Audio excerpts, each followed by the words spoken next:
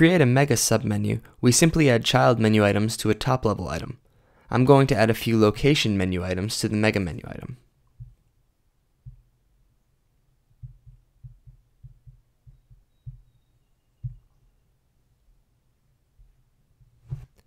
Dragging these items under the mega menu item will create a submenu for the mega menu item.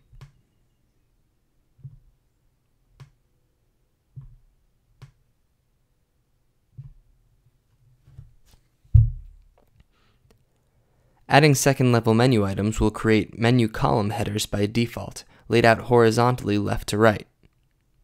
If we save this menu right now, we'll see the results.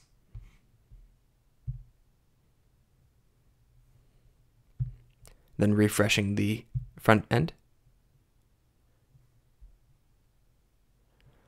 you'll see that each of these menu items creates a column header. Now those columns don't have any contents yet, and that's what we'll add next. Third-level menu items will be organized vertically top to bottom below their parent menu items. I'm going to add a few menu items, and to save time, I'm not going to worry about matching them with their appropriate parents, just so you can see the idea.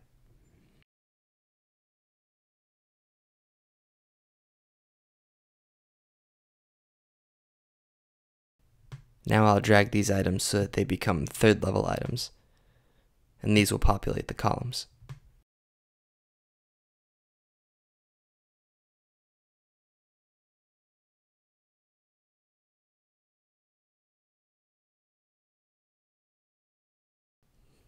Now we'll save our new menu, and when we refresh the front end,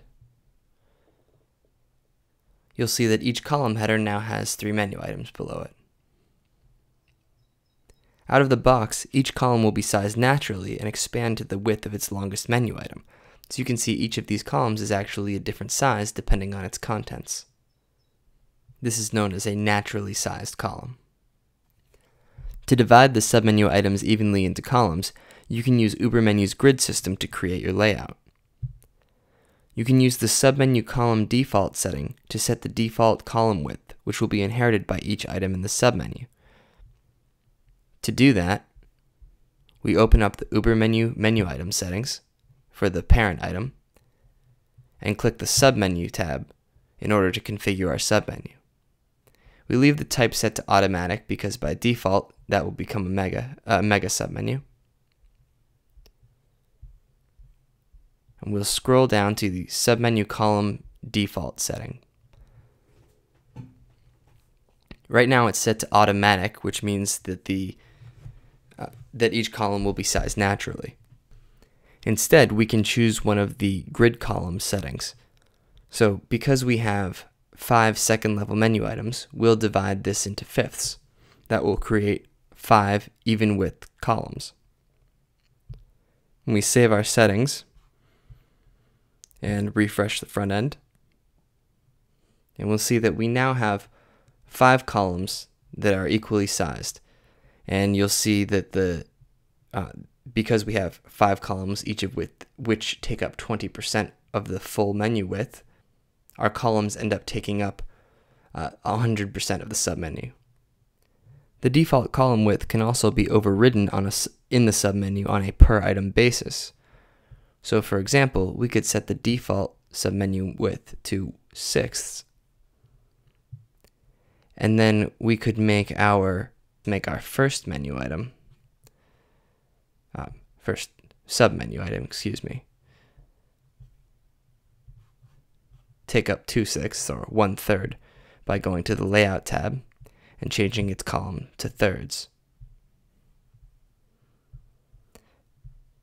Now when we refresh the front end, you'll see that the first menu item takes up 1/3 because we're overriding the default of 1/6 for this submenu, and each of the other columns takes up 1/6 of the submenu. Now I'm going to reset these to the defaults for the next demonstration.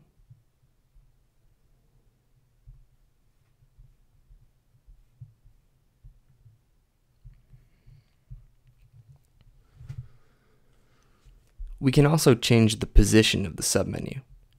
For example, we can use a naturally sized submenu and center it below our menu item. Save our settings. And you'll see that the submenu is now only as wide as it needs to be in order to encapsulate our 5 columns. And again, each of these columns is back to a natural width as I reset those settings. We could also change the position to something like the left edge of the parent item. And when we change that, you'll see how it affects the position of the submenu and how it is now aligned to its parent. Now, if you want to use a non-full width submenu, meaning anything other than the full width option for the mega submenu position, but still use the submenu grid columns, you'll need to set an explicit width for that submenu. That's because the grid columns work on a percentage base, so 1/5 means 20% of that submenu. And if you don't have an explicit width set, it's undefined what that 20% will be of. So in this case, let's say we want this menu to be the submenu to be 600 pixels wide and have the items evenly distributed into 5 columns. So we will set our submenu column default back to 1/5, and then we will set our submenu width setting to 600 pixels. Save those item settings. And now you'll see that our submenu is 600 pixels and each column is 20% of that width. You'll see that that forces columns which would normally be longer to wrap. So maybe we want this submenu to be a bit bigger. Let's change it to 800 pixels.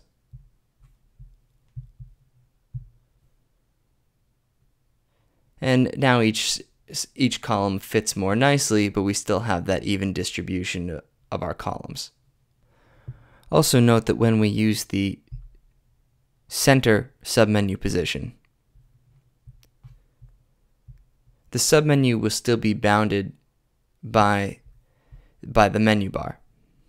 So you'll see that this submenu isn't actually centered around the mega menu parent item, because then it would extend past the left extent of the menu bar, and that would potentially make part of it inaccessible if our window were smaller. If you would still like the submenu to be centered regardless of the menu bar width, you can go to the UberMenu settings panel,